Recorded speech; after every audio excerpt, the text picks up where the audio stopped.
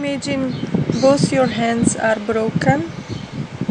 There is a heavy chain on your neck and two heavy chains on your ankles and half-meter long. And they put the tent there. It was my tent sent by my ex-boyfriend, and it was cold. It was January, end of December when they captured me, but to the chain to that place they put me later, after they kept me locked up in a house and tied to the iron pillar. And so they tell you that you will be there forever, all your life. So just imagine how will you feel. They kind of left me there. It was not that they would be with me or Bomjon would be with me from morning till night, no. They left me there. Probably that was part of the torture. I don't think many people could manage to be just 3 months tied on a chain, not to have anything, what basic biological needs you need. And I also thought I would die. They told me they will kill me, but I was thinking even if they don't kill me actively, I will die because it's just not normal to survive on chain. I will soon die from all the things my body needed. So this is a part of a secret I promise not to disclose. I would disclose it if I see any effort on the part of the police and government to capture these criminals, but I didn't see any effort yet. So they are walking free. And their thinking is absurd. And Bomjon is revengeful. So I am afraid to disclose. They can find me anywhere. They had 2 times tried to kill me by poisoning in Nepal. I will speak about it later. So yes, one of the main way how Bomjon tortures his victims is not even by tying us with chains, not even by beating, not even by raping, terrorizing, but there is something connected to food and our sustenance. But it's not straightforward torturing. You would, even if I tell you, you would not understand. You have to experience it. It's just so absurd that you could get crazy from that, because it's worse than a demon. It's a demon on the 10th. How can he torture you? Apart from the fact that he had broken your 2 hands, apart from the fact that he sends Darshan to sexually abuse you and torture you by beating, and Dorje, Tomek Tarnowski, there are many other different ways of torture that Bomjon is doing, and that's why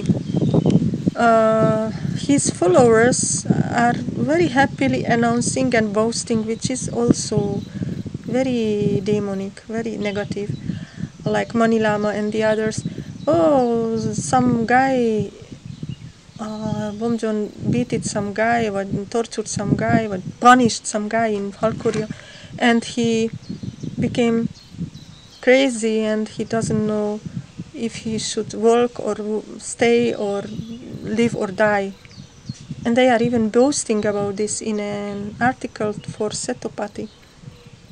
Yes, I know what he speaks about. Mani Lama doesn't know. At one point he will probably learn as well, because Bomjon likes to kidnap the same people who are involved in torturing others. It's the wave chain reaction of his tortures, like the now disappeared Molam Lama, Suresh Alemagar, was included in many tortures of other people. So we know very well who are the next. But I know what these other victims go through very well, and that's why I was trying so much to open the eyes of people and the public in videos and articles to go and save them. But people are heartless.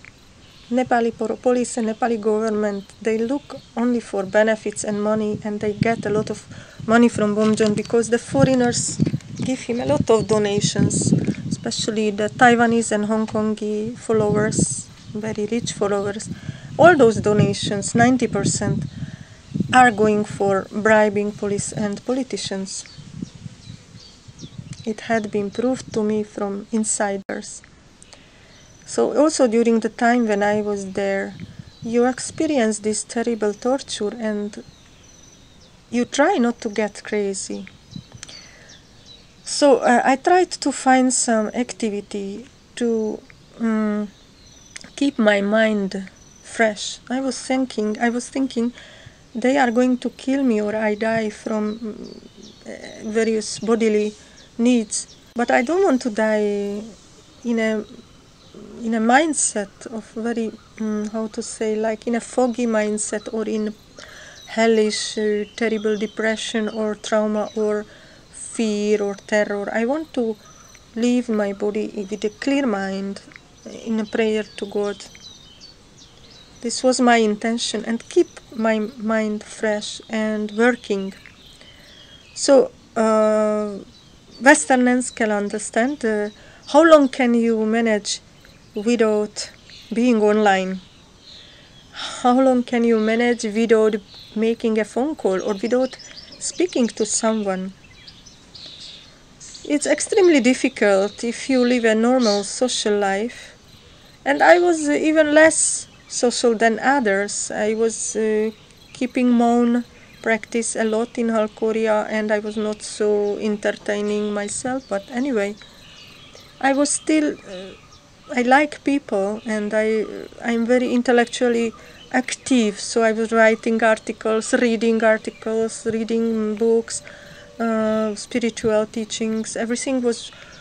I was very active, and suddenly you are tied with a chain, and the only communication you can have with the birds and the monkeys.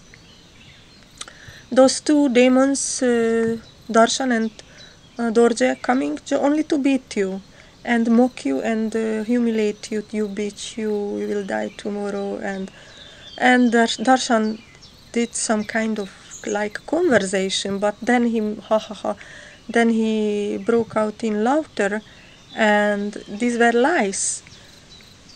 Or he was kind of speaking with me, and then I believed maybe it's true. For example, many times he tried to make me hope that in 2 days you will be released. And then he didn't arrive in 2 days, but in 5 days. And he was laughing. You really seriously thought that we would release you? So the psychological torture from Bomjon, Dorje and Darshan was extreme. So after the few weeks you realize that you are in hell. Even at one point Darshan came and told me, Marichi, you are in hell. This is hell. And he was laughing. So what can you do? If you get crazy, then you lose everything. There is a wrong translation, or because the Nepali media doesn't understand good English. The other thing, I never in my life, in terrible, difficult life situations, I never thought about suicide. I'm sorry, Avenues TV, but it was not true how you translated. Now I understand, because that time when I saw the Avenues TV documentary about my case, I didn't understand Nepalese so well.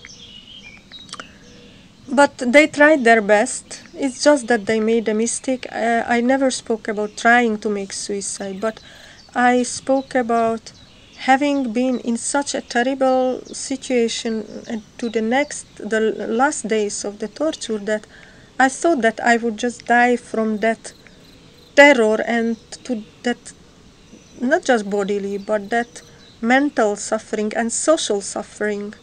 Because you hear all these people around you who used to be your friends, and you hear their daily life. I was just 5 minutes from the settlements where slowly foreigners arrived for the Maitri Puja. I heard the voices of these people. I recognized them, Andrea Gudoso and others.